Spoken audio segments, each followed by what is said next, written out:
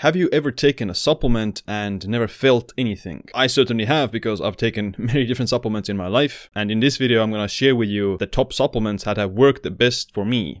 Do it! First, as a disclaimer, this video is about my personal experience. I do rely on a little bit of scientific studies and clinical studies, but this is still about my personal N=1 experience with different supplements and how I have reacted to them and what kind of results have I gotten. But do you want to slow down aging? If yes, then I'm looking for more people who want to reverse their biological clock. If you're interested, then email me the word health to info@siimland.com and I'll send you the details. So, the first supplement that I've noticed that works quite well for me is HMB. HMB, or beta-hydroxybeta-methylbutyrate, is a byproduct of leucine, the amino acid. HMB has been shown to reduce exercise-induced muscle damage and catabolism. It can also support muscle protein synthesis and mTOR activation. The biggest thing I've noticed while taking HMB is that it's much easier for me to maintain and build muscle tissue. Now, when it comes to HMB, then there are studies that actually show that it doesn't really build additional muscle, especially in individuals who are already trained. And I'm not saying that it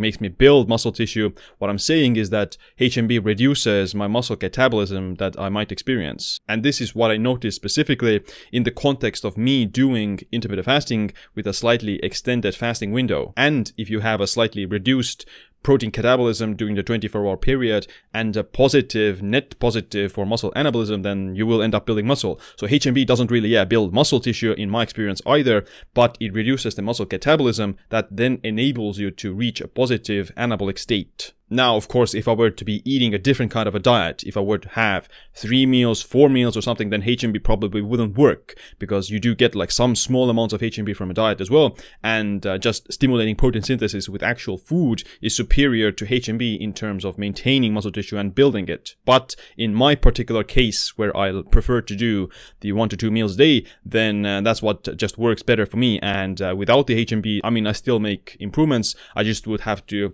replace the HMB with something else, such as essential amino acids, or just consuming a protein shake, which I'm actually doing as well. And the second and third supplement as well that actually has worked for me in this context as well are essential amino acids and whey protein shake. The reason is pretty much similar. You just increase your protein synthesis and help to maintain and build muscle tissue, which in my context of doing intermittent fasting is especially effective, that I found that works. The second supplement that I noticed that it definitely works for me is NMN. Now, NMN it's an NAD booster. The clinical evidence about NMN and its efficacy is still somewhat controversial, but personally, when I do take NMN, that I notice I just have more energy and I can get away with less sleep, especially if I have have some circadian mismatch or I have a short night of sleep. Then taking NMN definitely brings my energy levels back to normal. And this is the time that I usually do take NMN. I don't take NMN all the time. Right now, I take it only if I need to catch up on some lost sleep, or if I'm experiencing some aspects of circadian mismatch,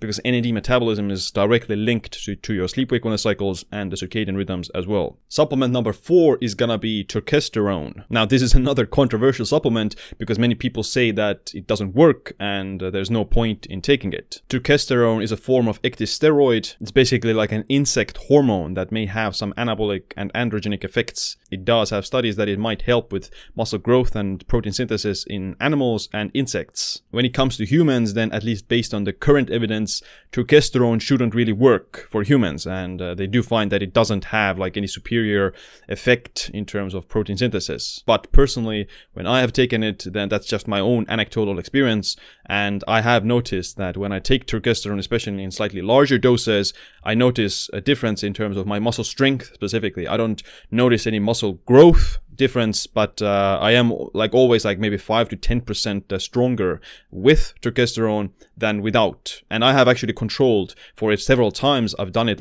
3 times. I've tested everything else is the same. My diet, my sleep, my training routine, everything else is the same. And I just add or remove turkesterone, and every time I use the turkesterone in larger doses, then I do notice that I'm 5 to 10% 50% stronger. But I don't think that it's placebo, because I was already aware of the fact that in humans testosterone hasn't been shown to have any superior effects for muscle growth. So before I even started taking testosterone, I already knew that it shouldn't work. if you get what I mean. I was already aware of the fact that it doesn't have any like magical benefits for muscle growth. I just wanted to test it for a few times, and over the course of these 2 to 3 times that I have tested it on and off, I actually noticed that yes, for me at least, it works. And the way it works through is just increasing protein synthesis, similar to HMB, and just, you know, like creatine or essential amino acids. So it's nothing like very powerful. It's like an additional way to like increase protein synthesis. Son of a... And the last supplement on the list is gonna be glycine, which is my kind of favorite supplement. I started taking glycine only like 2 to 3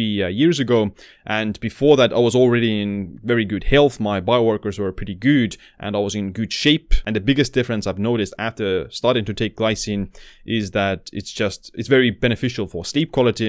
It's quite effective for blood sugar regulation, helps to support collagen synthesis obviously, and just that's why it helps with like the skin health and the joint health as well. Now I'm already like a very chill and relaxed person. I'm not anxious, I'm not like super aroused or super like jittery or anything like that, but even then I noticed that the glycine is just, yeah, like it's a very like stable, and it tastes great as well. So there you have it. Again, this is my list, this is my subjective experience. Take it for what you will. You might want to try it out for yourself, but yeah, don't think that this is like definitely me saying that these supplements work for this reason. Like I said, like HMB and testosterone, they're actually very controversial and they might not even work. But I personally do notice that, yeah, there is a small difference that I experience. But other than that, thanks for watching this video. Make sure to click like, subscribe, notification bell as well. My name is Siim. Stay optimized, stay empowered.